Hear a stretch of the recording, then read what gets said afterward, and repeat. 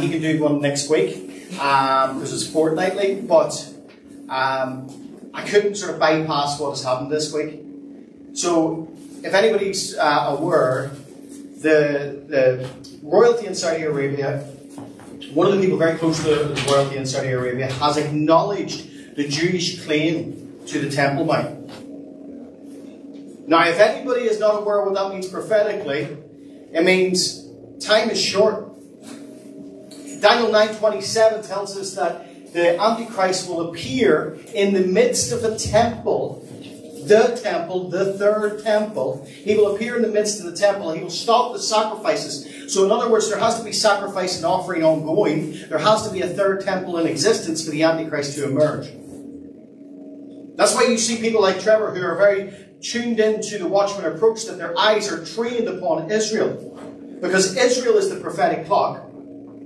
But the Temple Mount is like the second hand going round. So if you look at the Temple Mount and what is happening there, and anything that changes. Now Saudi Arabia they've publicly done this. It was over, I think, Twitter initially. It was in response to someone putting up a picture saying, look, it's occupied Palestine. And they put up a picture of Israel and the Temple Mount.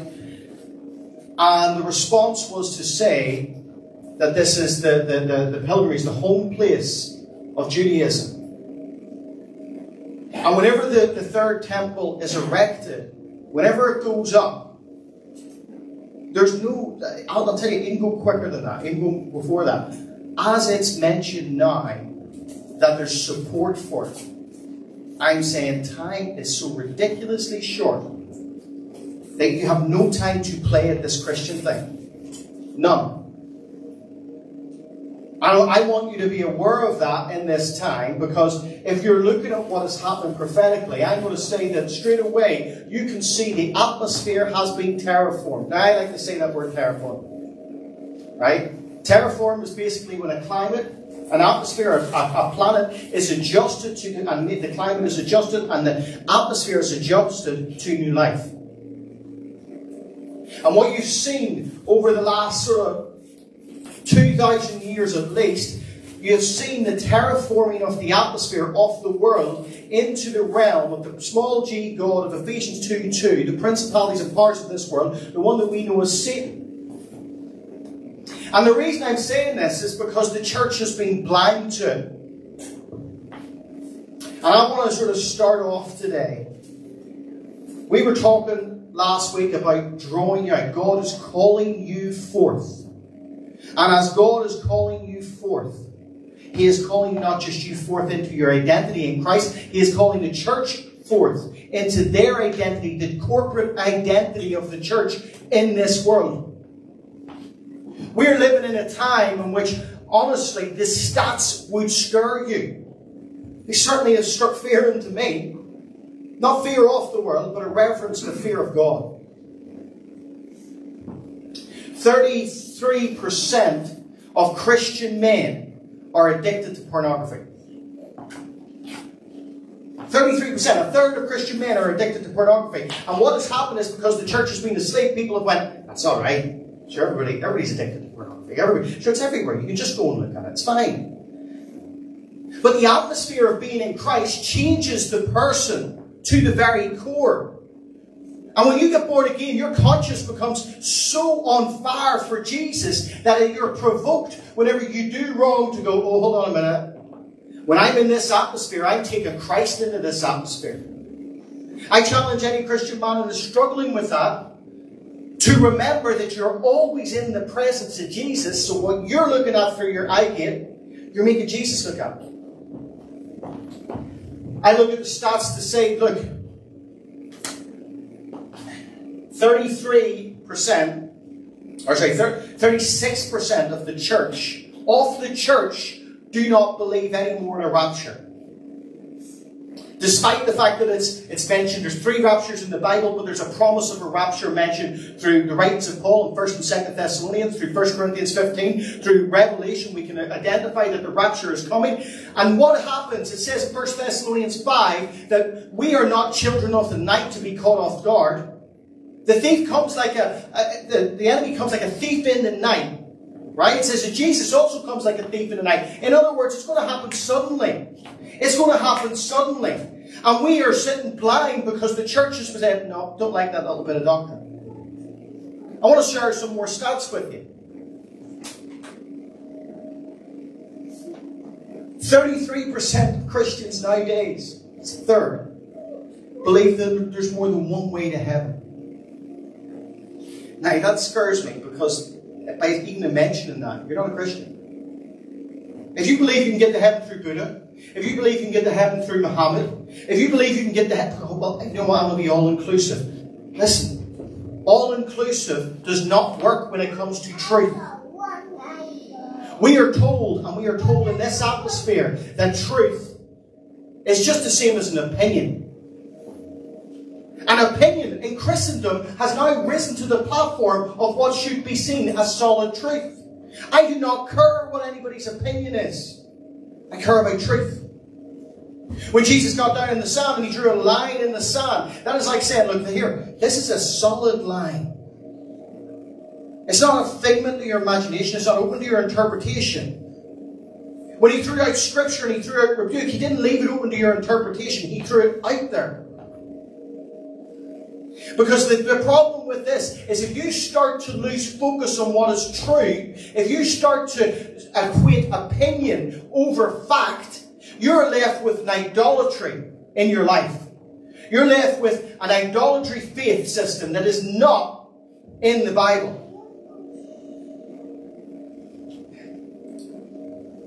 41% of Christians in the UK, people who profess to be Christian, this was done in 2017, 41% don't believe that Jesus was physically resurrected from the dead.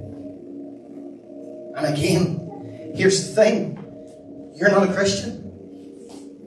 If you believe that there's more than one way to heaven, then you're countering the very word of Jesus Christ. He is the way, the truth, and the life. No one comes to the Father but by Him. If you don't believe that He was resurrected, you're countering everything that we read in the New Testament. Don't call yourself a Christian. Now, this is a hard message to some, but I was preaching on Wednesday night in Bible study. And I was talking about the compromised church of Thyatira. And I tell you, it had the most polarized results. Because I was getting private messages. People going, can I join the mentoring team? Can I join with what you're saying? Because I love that and get so much from the Bible studies. Other people, you're a heretic. Literally, right? Telling me that because you're telling the Christian and the believer not to compromise, because you're reading out of the Bible, you're a heretic. Because once you're saved by grace, I'm sure everything's okay for you to do. The problem is if you do not grow in Christ, you're growing in something else. I'm sorry, but I'm going to be right down the middle today because there's no wavering on truth. And the minute that you start to be hold opinion over truth, you know, opinion comes from the Latin opinare, and it means to have a thought that is not based in fact. Your opinion, it's just there's birds up there, don't worry. Your opinion of how I look doesn't matter. The fact is, I'm gorgeous. Don't laugh. The mirror told me so. No, honestly, your opinion will not get you into heaven. It is the truth. And truth is absolute. It is objective, not subjective. Truth isn't in the eye of the beholder. And what we're living in is a society that says, but go on, tell him your truth. No such thing. Serious. There's no such thing as your truth. There is your opinion. There is your side of the argument, but there's no such thing as your truth. Truth is absolute. Here's the thing. 91 to 99% of the world no longer believe in the devil.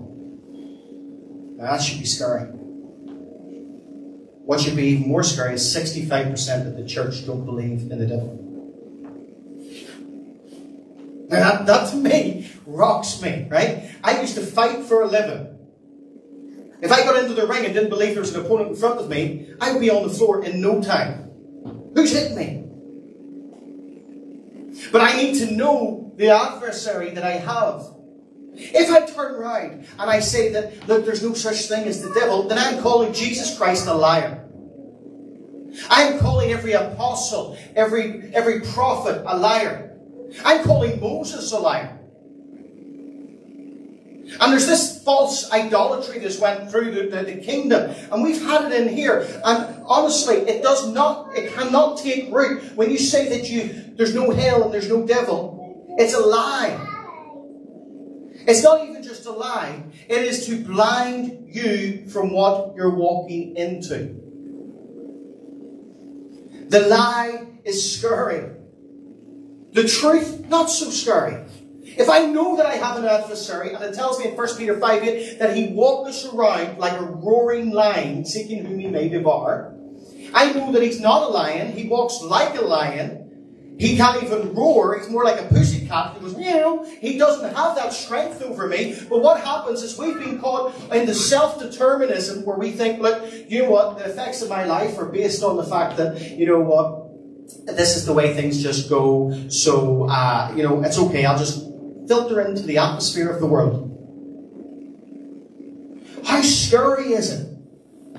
Honestly, I was talking the other day about the rise of Satanism in the world. Now, when I say the rise of Satanism, there's two elements to this, right? There's those who are hardcore Satanists who believe that he's to be worshipped, and then there are those who are worshipping him by default.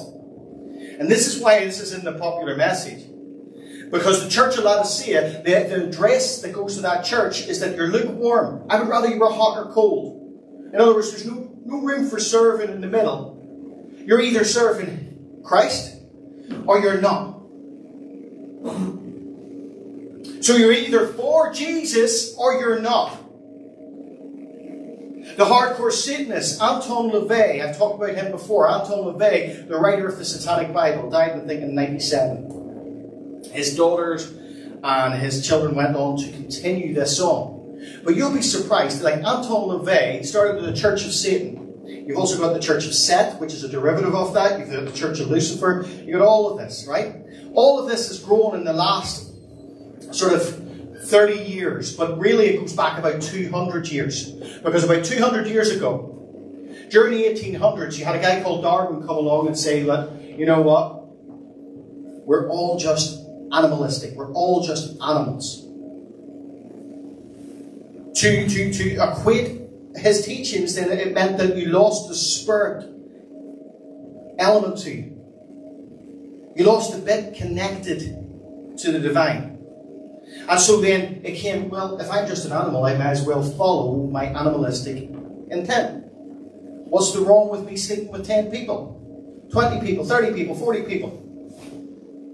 And it became, and honestly, this is the atmosphere that we live in, and we see it as normal. But do you understand the church are not meant to be normal? The church, the Greek term is ecclesia. It means to be set aside for power. To be brought out of the world and set aside for power. But your power is taken away from you when you embrace the system of the world. When you're unsanctified, when you don't let yourself become set apart, when you don't let yourself be drawn out, when you say, look, it's all right for me to go and do what I always did, because I always did what I always did, and it's got me to where I am, and I'm quite happy with it, and there's no difference in me. I'm just born again, my card stamp, my passport stamp, I'm going to heaven, that's me, I'm happy. Do not tell me you love Jesus if that's you. 1 John 2:15 says that if you love the world and you love the things of the world, let's not talk about people, let's talk about the lusts of your flesh, your eyes, the pride of life. If you love the things of the world, the love of the Father is not in you. Jesus is calling his children forth. He's calling you forth, and we talked about it last week. He's calling you forth in your identity in him. He's calling you forth saying, this is who you are, child. I called you to be the head, not the tail, above and not beneath, a high king, a high priest, more than a conqueror, an overcomer. That's who I called you. Now come together as a collective body and come out of the world. Show the world that you're sitting on a hill and not some sort of just flickering torch at the bottom of the valley that everybody goes to every now and then on a Sunday and says, I felt good during the songs, but I didn't really come out changed. His presence changes you. His presence will change you from the very core outward. Look at how Moses went up the mountain. By the way, remind me to say that in the announcements. We've got our hike on Friday. When Moses went up the mountain and he spent time in the presence of the Father, he didn't come down the same way he went up. He came down and his very countenance was changed. The shine of the Shekinah glory on his face was enough to scare the people.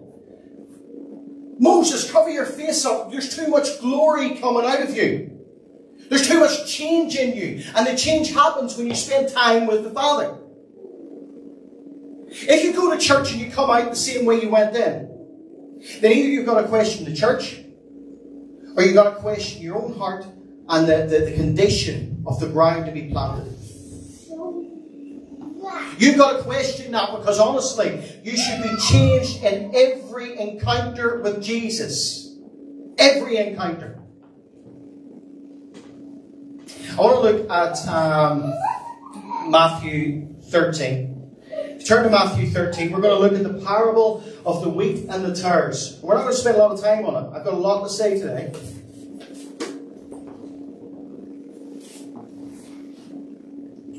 The parable of the wheat and the tares is basically, the wheat is planted.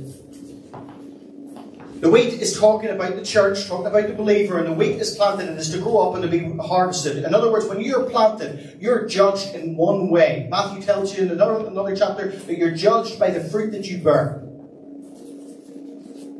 You know what? My kids are like me. They take on characteristics that I have. Like, my daughter loves, my eldest daughter, just put that out there, loves thrillers. She loves, like, detective things. She loves serial killer stuff, right? No, don't judge. But she does. But that comes from me. My two eldest, Brandon and Alyssa, are both third-degree black belts. Because they are taking on the seeds that are sown. They bear fruit of what is sown. It starts to be evident in who they are. We are called to be wheat. I'm going to read this quickly. Another parable he put forth to them, saying, the kingdom of heaven is like a man who sowed good seed in his field. Now this is the verse I want you to take hold of. But while men slept, his enemy came and sowed tares among the wheat and went his way. See, the tares come and they're sowed into every church, every family. The tares come and they are intermingled with the wheat. So that when harvest time comes, they are very hard to pull out the wheat without, or pull out the tares without pulling out the wheat too. They intermingle. And I want you to be very aware that this happens in every atmosphere in your life. The enemy, if he sees you going for Christ, if he sees you getting strong, will send across someone who will be a terror in your life. He will send across someone who will try and influence you in one way, shape or other to go counter to the Word of God. And you can go, oh, well, you know what? I love that person. But at the same time, you need to be careful about who is speaking into your life. I remember the minute I told my two closest friends that I was born again. And I wasn't just born again, man, I was on fire. I was in love with God. And I was doing this, and I was in an atmosphere that I knew wasn't productive for my spirit. I knew this atmosphere wasn't something that, made me feel good and made my spirit comfortable. And when I uttered out this admission, when I told them that I loved Jesus, that I was born again, and that I wouldn't be doing or leading the life that I used to lead, I was met with every profanity that someone could think of. I was rebuked, and I remember my heart sitting there breaking. I still love these guys, right? But I was sitting there and I was going, oh, God, is this the way it is? Is this the way my life has to be? Does this mean because I serve you that I will be rejected by the world? The answer is yes. And I remember walking home, and I remember the encouragement that I got. Now, I did break down. I did sort of have a wee tear in my eye, because these guys were like the loveliest guys. Still love them. But I'd said something that was counter to the atmosphere of the world, and counter to the atmosphere that I sat in. And I was met with hatred. But I remember the encouragement of Jesus on the walk. I remember walking home and just hearing, "You're my child. You're my child. Do not worry when the world turns against you. Recognize that the world will turn against the seed that is sown from heaven. And the world is constantly waiting for you to fall asleep to your walk, so that the enemy can come in and sow an alternative seed." The seed word, right? In Hebrew it's sed, S-E-D. It is the root word for the word that we get hesed.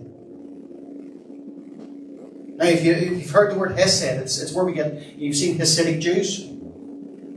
I remember taking Brandon to Poland, and we were going around the Jewish quarter, and the Hasidic, if you see a Hasidic Jew, they stand out, right? They look different than everyone else.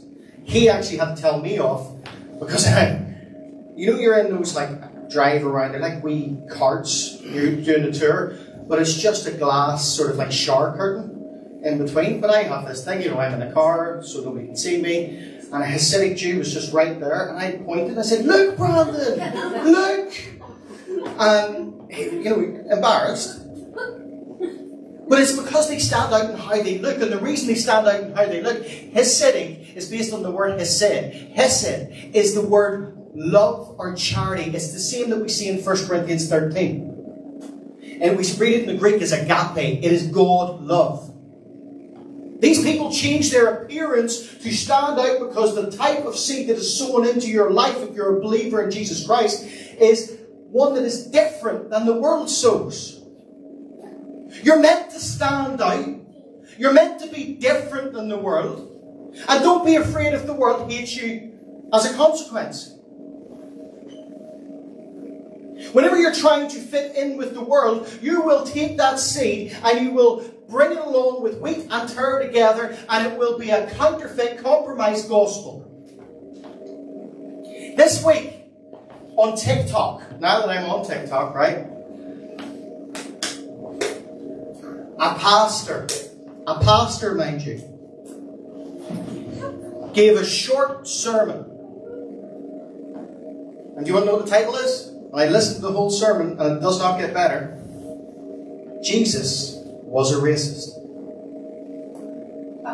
I don't know about you, but I'm hitting the core. This is pastors seeking their own popularity to fit in with the culture of today by attacking God Himself.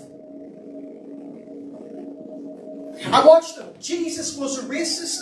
Are you serious?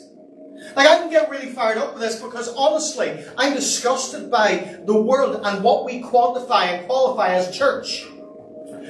And this isn't popular, because you come to church, you want to go, "Here, come on, Pastor, give me a happy, clappy, feel-good message, and I can go out and I can go about my day and feel good about who I am." But that doesn't bring change. If I have one person to preach to, and they go out of here different than when they came in, then I know I will stand in front of my Father in heaven, and He'll say, "Well done, my good and faithful servant." We need to be changed in His presence. If you're still, I know guys who have been saved for 20, 30 years, and they are still the same as the day you met them. They're not growing in Christ. And it's not that they haven't grown in knowledge. It's not that they haven't grown in the amount of times they went to church. It's not that they don't pray. It's not that they don't read. It's that they never take an objective look at how many tares are drowning out the seeds or the wheat in their life. Honestly, 65% of the church do not believe there's a devil. That means that you're watering down the Word to the point that it's just a little book. It doesn't have any power. You serious? Do you understand you're stepping into his plan? When we talked about the third temple being on its way, and it's already, like, when I say that Saudi Arabia have supported the claim, don't take it like, well, then that's just the start of things. There's a whole Jewish temple institute that has got everything in place, ready to go at the drop of a hat. And then this guy will come in and claim this as his area, his throne. You see, he needs an atmosphere before he can set up a throne. He needs a people terraformed to his way of thinking before he can set up his throne. Like, you go into a church today and they will refuse to speak against... It's like sin is a bad word now in a church. Are you flipping serious? Sin being, we can't mention sin. We want to make sure everybody goes out here knowing that God loves them. Yes, God loves you enough to rebuke you. Revelation 3:19 tells us that. For those he loves, he rebukes and he chastens. He doesn't go here, like, it's okay that you're taking dope at the weekend, you're jumping into bed with Sally and Henry and Jim and Joe. You're just doing all that, and then you're going out and you're taking other drugs. It's just because as long as you just love me. Listen, love is not a word, it's an action. You can turn around, and you've all been in relationships where someone has said, I love you. But it's an action, it's not a word. What I mean by that, if love is just done in the sense that, here, I love you, I love you, I love you, you will find out the ability of someone to say it and not mean it is so easy. But love is expressed in action. When I love Jesus, I deny the things of this world. When I love Jesus, I deny the atmosphere and step against and step out of the atmosphere that I'm in.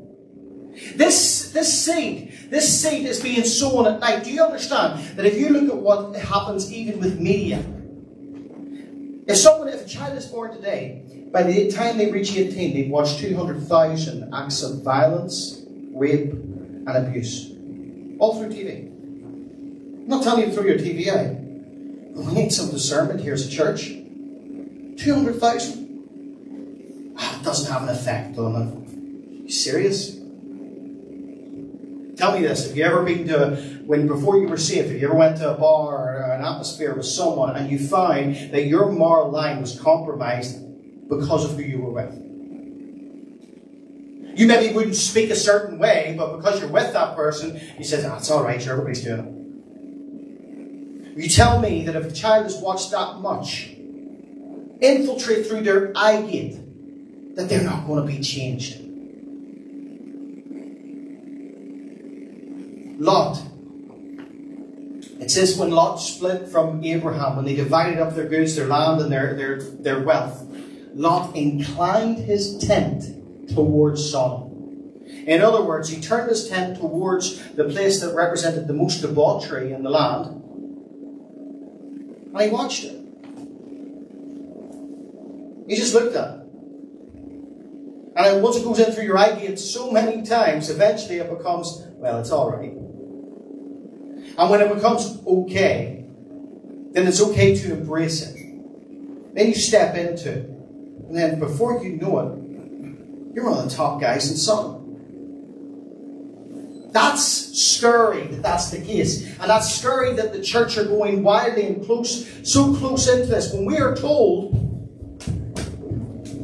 that our walk is to deny ourselves. Luke 9:23 tells me I'm to every believer is to deny himself and take up his cross. Galatians 2:20 says we have been crucified with Christ Jesus. Romans 12:1 tells me that I'm to be a living sacrifice. In other words, the atmosphere of the world, the lust of the eyes, the pride of life, the lust of the flesh, try and grab my attention, say, here, come and join in, it's okay. And listen, I don't care what you say, and neither does Jesus, not so much to the point that that's where he's basing your faith system on. He's basing your faith system on how much you believe in him on your works. Not talking about works to get into heaven. I'm talking about your faith is an action. It's an action. Your faith is in action. He says, and through the whole way through Revelation 2 and Revelation 3, I know your works. Oida. It means he personally knows. So the thing that you're doing behind closed doors, but you think it's okay because the whole world does it, he knows. It says in Revelation 1 and Revelation 2, it says in Revelation 1, Jesus, Yeshua, stands in the midst of the church. The churches, that means every church, every believer, he's in our midst. It tells us in Revelation 2 that he walks amongst us. Imagine him walking amongst us right now. Imagine him walking amongst us, and when you're at home and he hears you gossiping about so-and-so, speaking ill of someone else. That is not dying to yourself. That is promoting self ahead of God. And let me tell you, the seed that Satan sows is very clearly self. That's what it is. Satan sows the seed of self. Because we know that Jesus says, man cannot serve God and mammon. Now, mammon we identify as money, but mammon, when you looked at mammon worship, specifically during medieval times, it was the worship of self. I'm a self-made man. I can do things myself. I don't even need God. I can do it myself. That's the atmosphere of pride, and that is the thing that the enemy seeks to sow. And now you've seen it infiltrate the churches, so much so that Anton LaVey turned around and said that every religion of the world is coming around to Satanism. Serious. Every religion. When he was questioned on it, he says, why? Well, Satanism is about self. So when you see a minister on stage saying, you want to get rich? Here's the way. If you tithe $52 for 52 weeks of the year, you'll get a 52-fold return. It's all about self. It's what you get out of it as opposed to what you're here for. You're here to die to yourself. And we're living in an atmosphere where opinion is the very promotion of self. That's what I think, so you just take it. No! Truth is the dividing line. It's not opinion, it's truth. And it is not self, it is selflessness. It is dying to the very call of the world, saying, I'm not off this. And if you see it, look, honestly, Jude verse 9 tells us to speak the evil of no dignitary, so I will never ever mention a church leader, a pastor, or anything like that. But you can go on to certain channels, certain TV channels, and you can watch some of the things said, and it is all about self. God is a distant second. Now, I'm not in that 36% that don't believe there's a rapture. I know there's a rapture. The Bible tells me so. And I know that he's coming back, and he will come like a thief in the night. He will come like a flash of lightning, and we will be caught up. And the word in the Greek is atomos. In an instant, in less than a second, we will be caught up. And at that point, there is no time to consider, well, I should have been less selfish. The compromised church that we were talking about is the infiltration of the seed of self. Whenever we sleep, whenever we slumber, and it tells you in the Bible to be sober and vigilant. In 1 Peter 5, it says, be sober and vigilant. Because the enemy's seeking whom he may devour. What's he doing to devour you? He's coming along and saying, here, have a seed of self. Have a seed of self. Sure, do you know what? There's people who are going starving. And you see that, there's a ministry to sow into. But, seriously, you can spend that on yourself. Or, do you know what? That person needs my love. But stuff then, they don't agree with me. And you start to live off that platform where self becomes promoted higher than God. Can I just say, that is no different than Satanism. I said at the start, there's two different types. There's those who are openly worshipping Satan, and there are those who are worshipping him by default because they have promoted themselves above the call of God to die to yourself. When I die to myself, temptation is the thing of the past. You don't go past, you don't see, drive past Roselawn I see everybody sit up every time it's lunchtime because they're hungry and they want to go for a McDonald's. You don't see that because the temptation isn't there for a dead body. And it's the same for you. If you're born again, the temptation dies. That's how Jesus, when he was tempted in the wilderness in Matthew 4, was able to refrain from everything the enemy threw at him, because Jesus was the very picture of submission to the will of the Father. That's what submission is. When I submit to the will of the Father and I say, His will be done, not mine. We all want to get ahead. We all want to do things. And the way Christendom has gone has said, look, do you know what? Let's all get prosperous. Let's call our gospel a prosperity gospel. Let's all get rich. That's not the gospel. Does that mean that Jesus doesn't bless you? No, He blesses you. The Bible tells you that His blessings make one rich and add no sorrow. But the provocation of it is not for self. The provocation of it is because I can't go past someone who I can see is burning, going to burn in hell, and go, well, hold on a minute, I've got more things to do today. You can't do that. The lie of Satanism has infiltrated the whole of the church across the world. Tares have been sown at night that self takes more of a platform than God does. When we sing, are we actually singing to God? Or are we going, I don't like that song. That's not the type of song I like to sing. Because that's self. When we start to praise Him, you could praise Him with one word. You could sing out Jesus and Jesus alone, and that could be true, unfiltered, unadulterated praise. Praise isn't equated to the words that you sing. Praise is equated to the heart behind it. Because what we praise is what we take a knee to. And we're living in a world where so many people have taken a knee to fear. And that's not trying to minimize what people feel. Fear will knock at every man's door. But you have the choice. Do you let it in? Do you take a knee to it? Or do you take a knee to the Spirit of the mighty God? Do you take a knee to what God puts forth? His love, His seed. Is that the seed that is ever present in your life? Look at, I'm not sure of the time, but I'm going to start to come to a close. Psalm 1. Really, really beautiful psalm. One of my favourites. And Psalm 1 says, we are told to not sit in the seat of the scornful or stand in the ways of the wicked.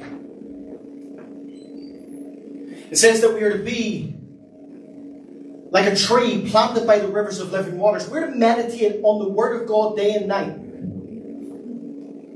Do you get that? Day and night?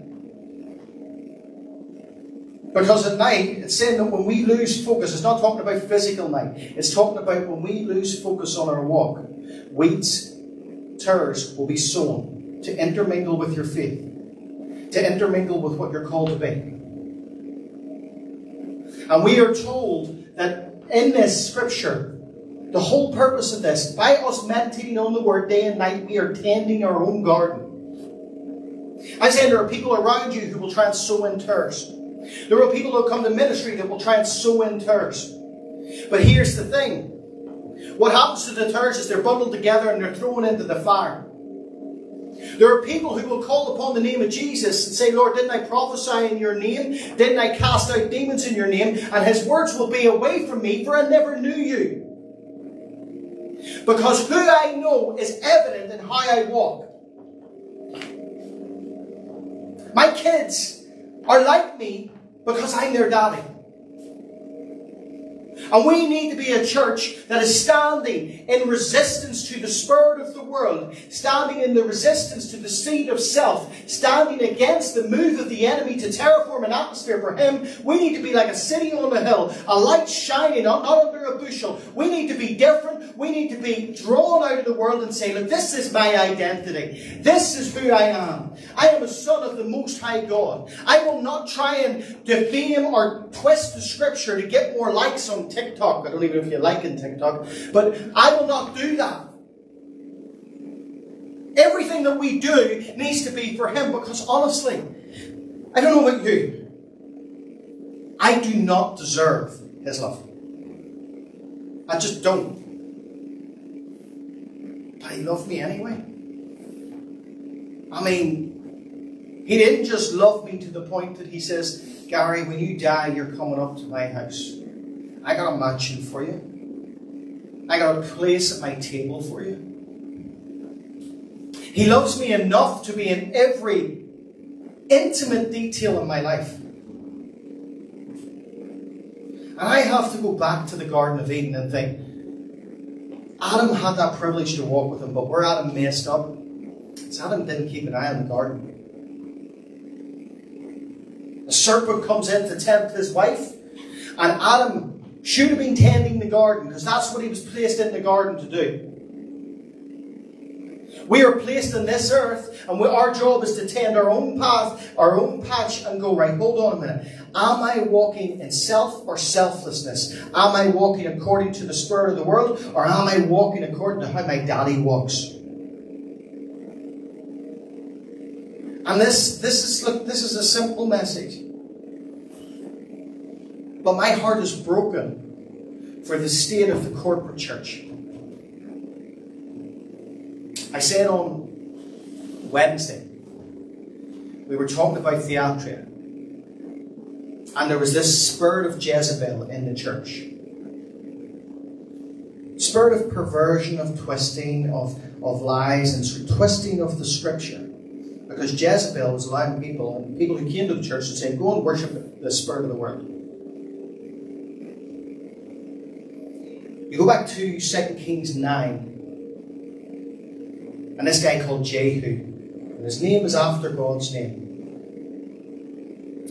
Jehu comes along.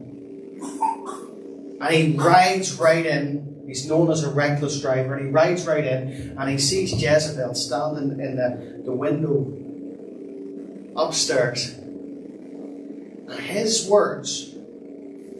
Jezebel had actually, you know what's funny is she was still entrenched in the spirit of the world. When she heard Jehu was coming, she'd done her makeup. Lipstick on, eyeliner, probably permed her hair, whatever, I don't know. She was standing up there. And Jehu runs in. And he doesn't even answer her.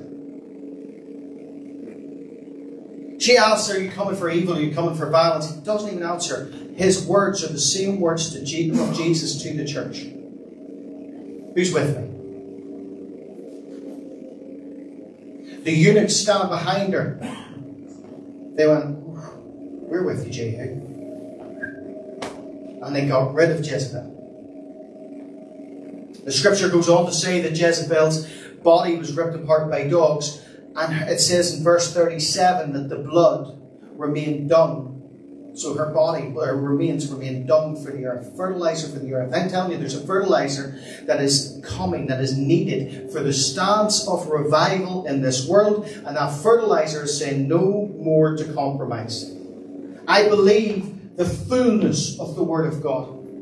When Jesus said, I saw Lucifer fall from heaven, I believe that. When Jesus went into the wilderness and was tempted by Satan, I believe that.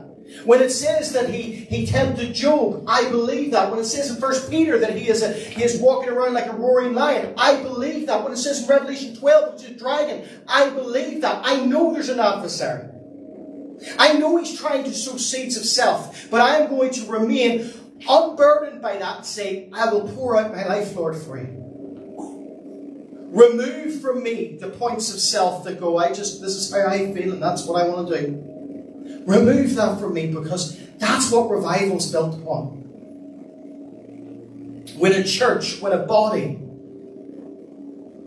says, God, we reject the spirit of the world and solely accept your word. Guys, stand for me. I want to pray with you. Let me tell you, I did mention, Gally, don't be wandering off, please. I did mention Anton LaVey. And I said that he had said that every religion is coming around to Satanism. Every religion coming around to self. But you know what his last words were? Oh no. Everything's all wrong. The last words of the father of the guy who was identified as the Paul of Satanism was, oh no. It's all wrong. There are people who will go to hell because we don't speak up. There will be people who embrace the spirit of the world because we keep the spirit of God suppressed. It tells us in 1 Thessalonians 5, do not quench the spirit of God. So I'm saying right now, I'm going to speak boldness into your life. And if you're ready, you accept it. But listen, boldness is nothing without obedience. Bow your heads, close your eyes, stick your hands out for me, please, and get ready to receive. In the name of Yeshua HaMashiach, in the name of Jesus, our King and Messiah, I speak of boldness, a spirit of boldness that will not be quiet when the fake roaring lion comes along, that will not be quiet, will not be subservient to the spirit of the world, but will say, no, Lord, I stand not among the fence, not over the fence, not straddling the fence. I stand purely on your side. Lord, you have called me forth. You have said, who is with me? And I raise my hand right now in the name of Jesus and I say, I am with you. I lay it all out before you. If every part of myself has to die, then I will do it, Lord, because I choose to lay it all before you. All of you, and none, not one bit of me.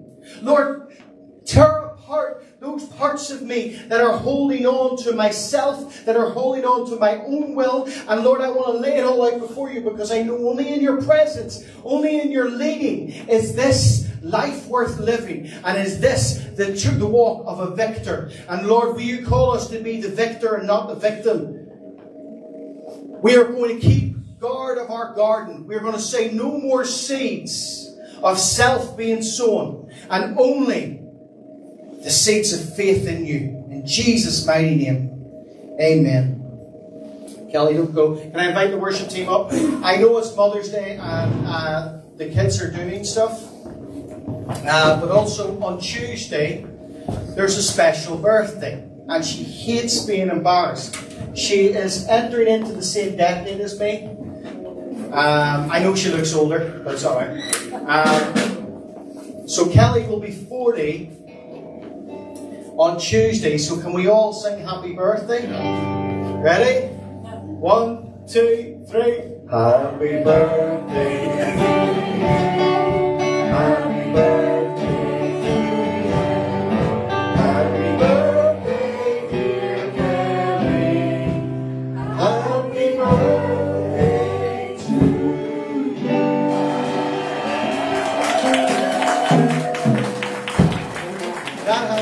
Benefit. 1, I look like the good loving husband. 2, she won't talk to me all day now.